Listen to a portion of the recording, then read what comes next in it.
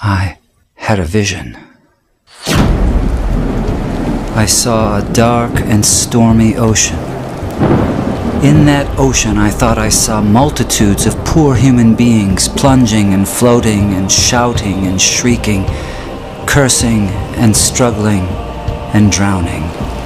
And out of this dark, angry ocean, I saw a mighty rock that rose up with its summit towering high above the stormy seas.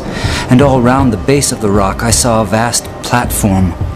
And on this platform, I saw with delight a number of the poor wretches continually climbing out of the angry ocean. And I saw that some of those who were already safe on the platform were fervently helping the poor creatures still in the angry waters to reach safety. But something puzzled me.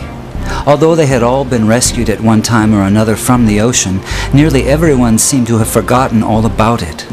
Anyway, the memory of its darkness and danger no longer troubled them. And what was equally strange and perplexing to me was that most of these people did not seem to have any care, that is, any agonizing care, about the poor perishing ones who were struggling and drowning right before their eyes.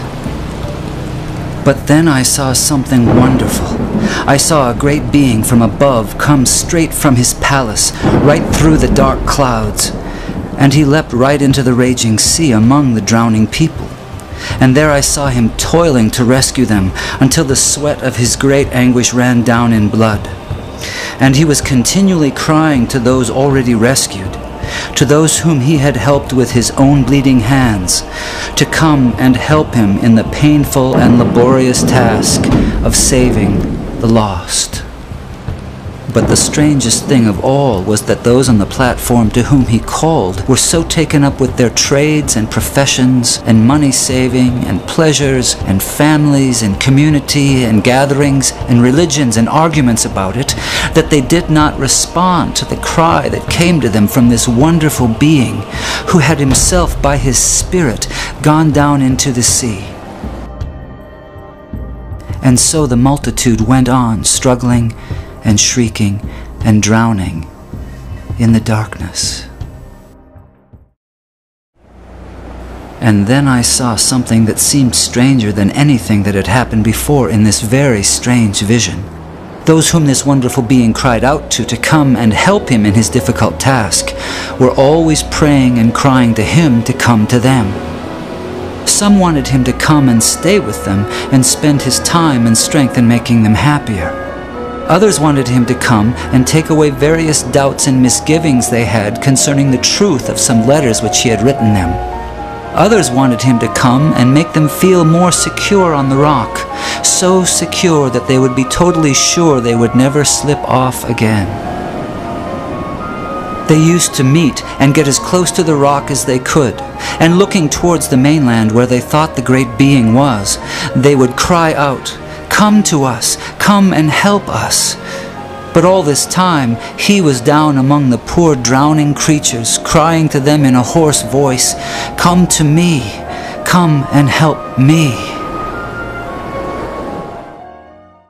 And then I understood it all. It was plain enough.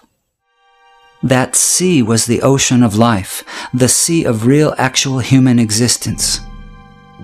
Those multitudes of people struggling in the stormy sea were the billions of sinners from every race, language, and nation. That great sheltering rock was Calvary, the place of the cross, and the people on it were those who had been rescued from sin and hell and who professed to be followers of Jesus Christ. That mighty being who called to them from the tempest was the Son of God, the same yesterday, today, and forever, who is still struggling to save the dying multitudes about us from this terrible doom of damnation, and whose voice can be heard above the music and machinery and noise of life, calling on the rescued to come and help him save the world. My friends in Christ, you are rescued from the waters. You are on the rock. Jesus is in the dark sea, calling on you to come and help him. Will you go?